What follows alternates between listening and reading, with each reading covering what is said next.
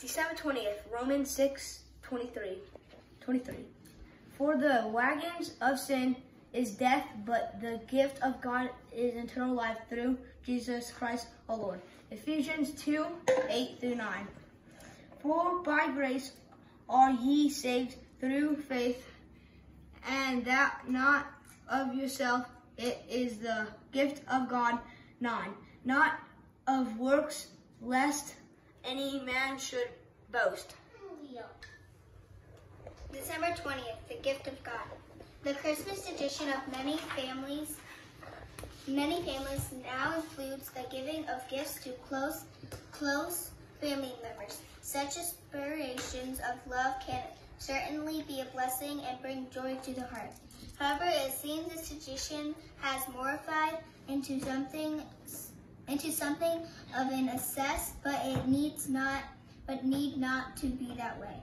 The giving of gifts at Christmas can serve several wonderful purposes. In the first place, the giving of gifts can meet real needs as we reach out to others during the season. Ministering to real needs such as food and clothing emphasize what the Spirit of Christ is all about.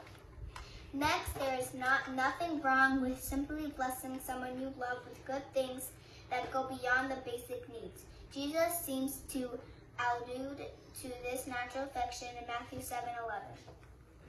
But finally, have you ever focused upon the potential of gifts given to serve as a reminder of God's gift at Christmas? Why not make each gift an object lessons of His love? We can certainly use to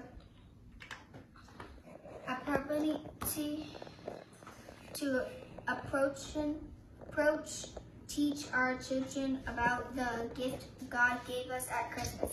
Be creative and do not let the season pass without this emphasis. Remember, the gift of God is eternal life through Jesus Christ our Lord. Salvation is the gift of God.